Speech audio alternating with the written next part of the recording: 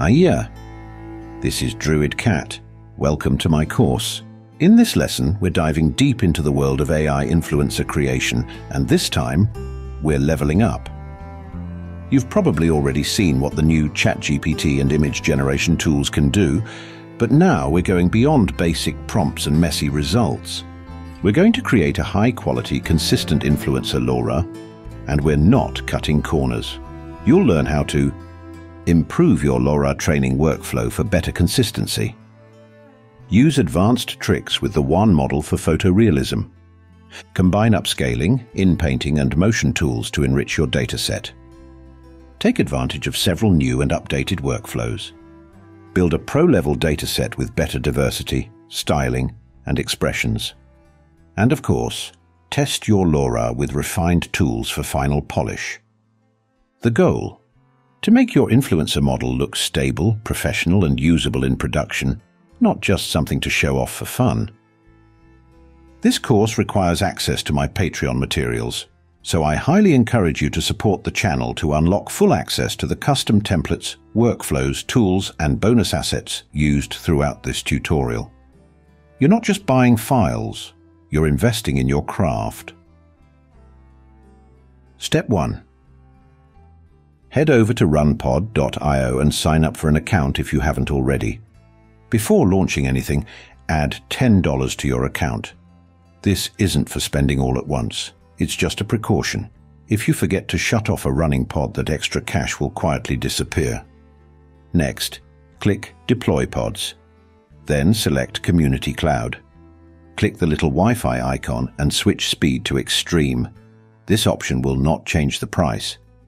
Once that's done, click Change Template and select one of the custom templates I've prepared, depending on whether you're training, testing or editing. By the way, I explain this entire setup process in detail in every one of my courses, so if this is your first time watching, please go check out the previous videos. Learning AI is like learning math. It all builds on what came before. If you jump into the middle of the formula, you might feel lost. Start with the basics, and everything will make a lot more sense. Lately, everyone's been raving about the new ChatGPT update that lets you create stunning photorealistic images. The internet exploded with bold headlines calling it the best AI model to date. And to be fair, it kind of is, at least in certain use cases. When it comes to generating photorealistic portraits, tweaking angles, or making those viral edits like Ghibli-style animations, this version of ChatGPT does a fantastic job. But here's the thing. We're about to build a consistent influencer, and unfortunately, that's where ChatGPT starts falling short. And I'll explain exactly why. So I went into deep research mode. I started with a prompt, and let me tell you, ChatGPT gave me the most beautiful, overly detailed description imaginable. We're talking walls of text describing a red-haired influencer in painfully poetic language, the kind of character sheet. It was a masterpiece of a prompt, honestly.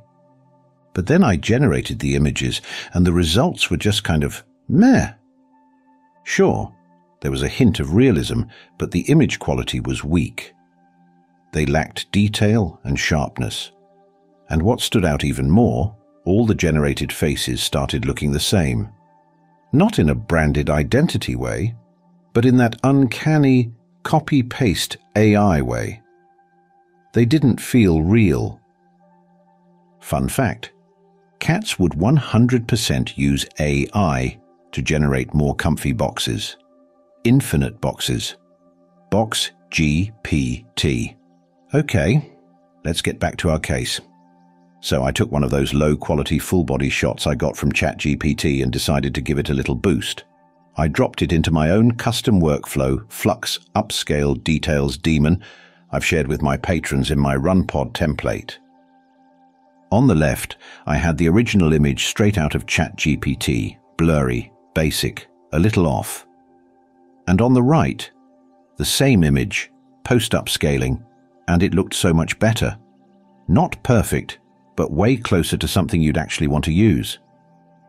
That enhanced version gave me a realistic full-body image, complete with proper toes, hands, facial features, and a natural pose. And once you have that, you can go a step further.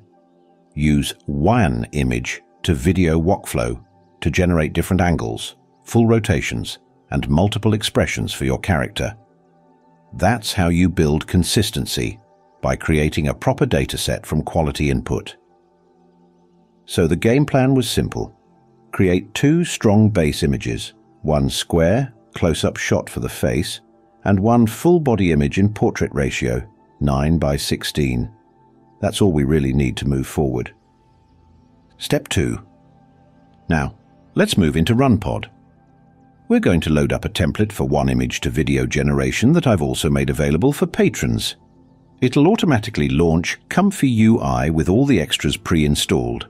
After you click Connect, a port will open 3040 for ComfyUI and 8888 for Jupyter Notebook, which is super useful as a file manager. This template can take around 20 to 30 minutes to fully load because it pulls in nearly 100 gigabytes of models. Yeah, it's heavy, but it gives you access to the full open source one model and a bunch of tools we'll need. Once ComfyUI is open, head to the Workflows section and load the one called 1720p with LoRA image to video. This is where we bring our character to life in motion. Inside the workflow, you'll see a sample prompt and a trigger word. Something like rotation 360 degrees. Load your base image in the Load Image node, right-click, and you're good to go. The goal? Generate smooth, consistent 360-degree rotation videos. We'll do this for both the full-body image and the close-up face shot. That way, we'll have plenty of high-quality frames showing different angles and expressions. Perfect material for training a proper LoRA model. I also packed this template with bonus LoRAs. You'll find a note above the Load LoRA Model Only node listing what's included. Think fun transformations like 360-degree rotation, turn to ashes, baby transformation, princess glow up, aging time-lapse, Super Saiyan mode. Just a reminder, set the right resolution. For full-body portraits, that's 720 by 1280. Make sure that resolution is set in the prompt and also in the workflow nodes, like 1:image video. That's the sweet spot where the model works best. Also, make sure your base image is well cropped before you begin. Don't let the model resize things automatically. It'll ruin your composition. As for the video length, don't stress it too much if you're just training a LoRA. Set the length param to something like 13 frames. That gives you enough diversity without overloading. If you're aiming for top quality, be sure to disable the One Video T-Cache node. It speeds up generation using a RELL1 thresh trick, but it adds motion blur. For training purposes, better to keep things crisp, so we will bypass it. Once your rotating video is ready, go to the file browser and open it in your browser. Right-click the video, click Save Frame As, and start pulling out the best keyframes. You don't need all of them, just the good ones with varied poses and angles. Step 3. Create a clean folder, and that's your influencer dataset. So once you've got a bunch of strong keyframes saved, different angles, poses, and expressions, now's the time to prep that dataset for training. You'll want a balanced set. Make sure you have roughly the same number of full-body images as close-up facial shots. LoRA training is all about consistency. The more balanced and clean your input, the better the model output. LoRA loves consistency. That said, if you feel like your dataset is too small, here's a quick trick. Open your full-body shots in GIMP or Photoshop and flip them horizontally. If you need to flip a bunch of images at once, use something like Irfan View. Go to File, Batch Conversion, then Options, Advanced, check Horizontal Flip, and run it. Super quick and handy. Step 4.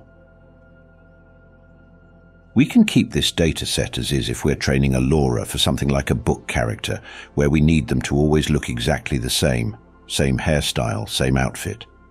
But if we're creating an influencer for social media, we'll probably want them to be more flexible in terms of clothing and hairstyle. All right, now comes the fun part, customizing your influencer with different clothes, hairstyles, maybe even accessories. Let's go to Runpod. Load my Flux template that was discussed earlier. Open port 3020, skip the intro pop-ups, and load the simple in-painting workflow. Choose a prompt, like a red evening dress or wearing a leather jacket. Load your image, right-click, and choose Open in Mask Editor. Paint over the clothes or hair you want to change. Hit Run as Generate. Now go wild. Make 10 different versions with various outfits and hairstyles. It adds range to your dataset and gives your LoRA way more flexibility when generating outputs later. Step 5. Next, let's clean things up even more. Let's remove background. We can use workflow from OpenArt that I'm displaying now. I attached link to the description. This workflow is simple and easy. Step 6. Back to Runpod we go. Click Deploy, and this time choose Community Cloud Extreme Speed GPU L40S. Click Change Template and select Better Flux Gym CUDA 12. That's the different template than in the previous tutorial. I use for LoRA training now. It's more stable. Click Edit Template and reduce the storage from 350 gigabytes to something like 200 gigabytes, more than enough. Then hit Deploy on Demand, and again, give it around 15 minutes to fully spin up. Once it's running, log in to Flux Gym, enter your LoRA name, and create a unique trigger word. Upload your cleaned and edited dataset. Now set your training steps. Don't go overboard. Keep it between 800 and 2000 steps. The suggested 5760? Nah, that's too much. Set repeat train per image to 8. Epochs to 4 or 5. Click Add AI Captions with Florence 2. This will auto-generate captions based on your images, which really helps during training. Enter some prompts in sample image prompts and tell it how often to generate samples. Then set resize dataset image to 1024 across the board for consistent scaling. At this point, your config should give you around 1152 total steps, a sweet spot. Before we start training, let's go into the advanced parameters. The only thing you really need to pay attention to is the LoRA rank. It's currently set to 4. This value determines the size of the final file and how many details will be captured during training. For character models, we don't need too much detail. Actually, too much is not recommended, as it can lead to overfitting. Simply put, an overly detailed LoRA can harm consistency. The default value of 4 is a bit too low. It's best to set it somewhere between 8 and 16. Just be careful with 16. Based on my own tests, it turned out to be a bit too much. In most cases, 8 will work better. Now just click Start Training, and yep, time to be patient again. Step 7. Once the training is done, you don't need Hugging Face for downloading anymore. Go to port 7777 in your pod. Open the Flux Gym Outputs folder. You'll find your LoRA files in a subfolder with whatever name you gave it. Let's say Anna. Inside, you'll see multiple .safetensors files, some from earlier epochs, like _004, and some final ones. Download the one you're most happy with. Step 8. To test your LoRA, use my updated Flux template. Deploy it, give it some time, maybe even 15 minutes again, since I packed it with new workflows and features. Once ready, go to port 8888, Jupyter Notebook, and drag your LoRA file into ComfyUI/models/LoRAs. Then open ComfyUI, refresh the page if it was open already, and load the text-to-image turbo workflow. In the LoRA loader, select your model, for example Anna. Set strength to 99. Add your trigger word, don't forget it. Add a prompt. Hit generate. Boom, you're testing your LoRA. You can even switch the base model if you want. I've got FluxDev and JibMix both loaded, so feel free to experiment. I would like to recommend the ultra-real fine-tune Flux model. I put a link in the description. You can fast upload it in Jupyter Notebook by using curl command and Civit AI token. I covered that process in previous tutorial. I put a command template in the description. You need to go to ComfyUI/models/diffusion models and open the terminal. After you download the model, you need to replace UNet Loader, GGUF node to Load Diffusion Model node in any workflow you want to use this ultra-real fine-tune Flux model. Final thoughts. LoRA is still the go-to if you want precision and control. The entire process, from deep prompting, upscaling, angle generation, dataset prep, training and testing, is smooth once you've got the tools dialed in. As a gift to the community, the LoRA we trained together in today's course, Anna, is fully open source and available for everyone to use, test or remix however you like. You can download her right now from Civit AI, no credit required, no strings attached. She's yours, whether for personal projects, creative experiments, or just for fun. Enjoy. And that's it for today's episode. Thanks a ton for sticking around. If this was helpful, hit that like, drop a comment, subscribe, and definitely check out my Patreon for access to all the templates and workflows I mentioned. Have fun. Happy generating. Hey,